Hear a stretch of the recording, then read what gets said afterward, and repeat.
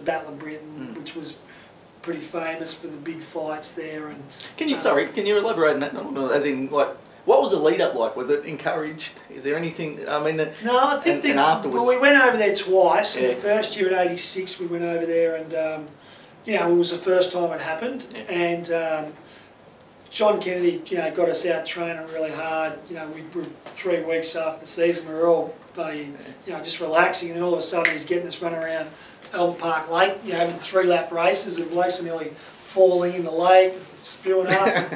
But that first game, we were pretty aggressive. I remember Shirt Front and John Dorotich at the start of the game, and we beat them, and that's how we got the money.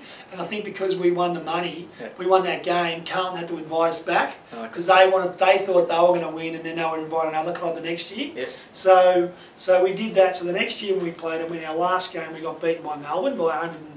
I think it was like something like 120 points. So John Kennedy was fuming. So he said, right, we're going to use this Carlton game to show people. It was our only opportunity to play until round 1 the next year. So he gave us this speech before the game, and I just thought, well, you know, I'm going to have to do something here. But the added thing for me was, prior to that, the day before, I went out with Andrew Demetrio, as the CEO of the AFL now. I was rooming with Andrew, and he was doing a diary for a football magazine.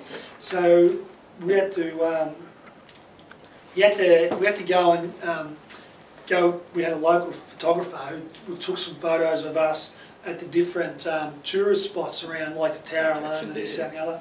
So this photographer's pommy fellas, there was me, Andrew, Darren Harris and Jason Love. So we went out, took all the photos, and at the end of it we said to the photographer, mate, can you take us somewhere to get some pasta, you know, before the game? So he goes, yeah, no worries. So he took us to this place, and it was a jumping sort of a joint. So between Lovey and I, we said, look, you know, we may as well have a drink while we're here. And before he knew it, we had a huge night. Demetrio left, he wasn't drinking. Darren Harris would have had a drink, but he was crook.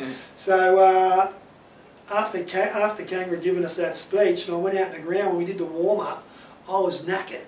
So when I thought, I've got to get into this game somehow, so Reece Jones took the mark, and I whacked him, and bang, before you know, the rest is history. You know, like it was just on for young and old. So there was a lead up to it, but that was fantastic, and the trips we went overseas were great.